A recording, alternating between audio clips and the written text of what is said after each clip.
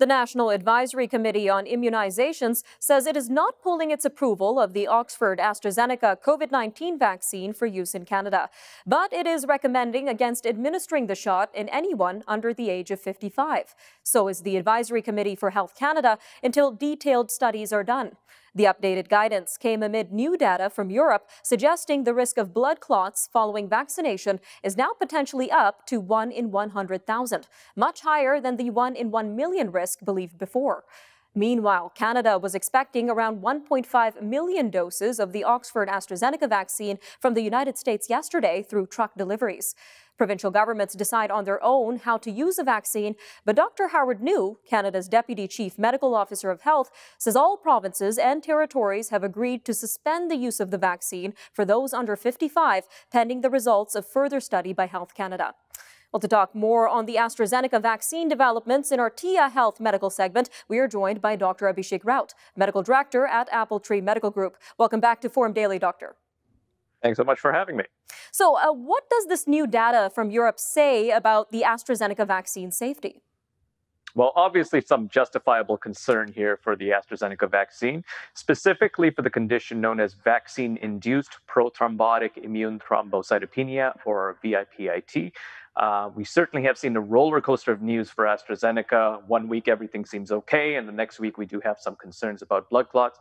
But really, the new research from the Paul Ehrlich Institute in Germany puts that possibility of blood clots from 1 in 1 million to 1 in 100,000, which means that that risk was almost 10 times off.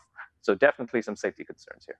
Yes, very concerning, Doctor. And why is the NACI recommending against giving the shot to those under the age of 55? Why particularly this demographic? That's a good thought. So the initial studies also looked at the age ranges of where these blood clots occurred, and they found two things. One is it was more likely to occur in women, and it was more likely to occur under the age of 50.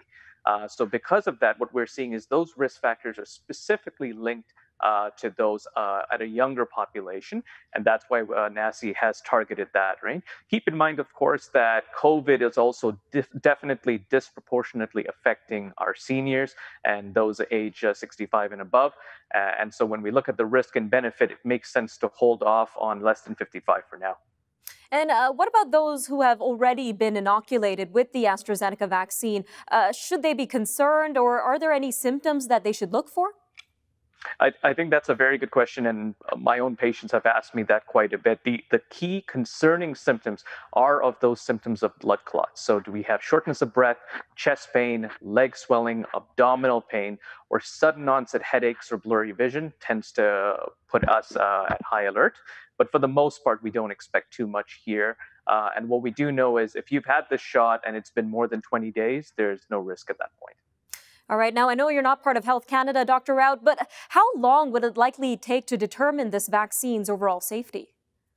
That's a very good question. I think what we'll find is that as we have more options available, Health Canada may have to make a tough call and say, okay, is this something we continue with AstraZeneca or we change it completely? Germany has certainly looked at that in more detail as well. So we don't know, anywhere from a few weeks to a few months. All right, Dr. Raut, what do we know so far about the overall safety of other vaccines that are approved for use in Canada? We know Moderna, Pfizer-BioNTech, and Johnson & Johnson vaccines are approved for use here. That's right. So Moderna and Pfizer, both great choices, 95% effective against COVID-19 after the second shot.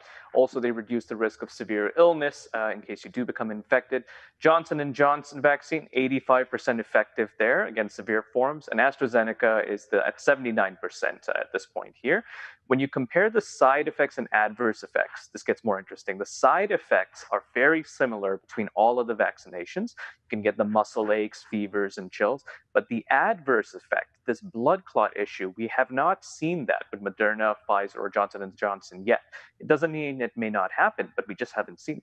Very interesting, Dr. Raut. So in terms of vaccine hesitancy, how should officials handle cases of vaccine hesitancy around the use of AstraZeneca's vaccine in particular, sir? About 40 seconds left.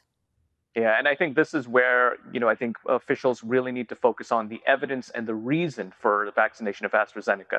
The most important reason here is still that a person who's 65 and above has almost 30 times more risk of death and hospitalization than an 18-year-old. So the important message here is take whatever vaccine we can get because the risk versus benefit still pushes for vaccination as much as possible.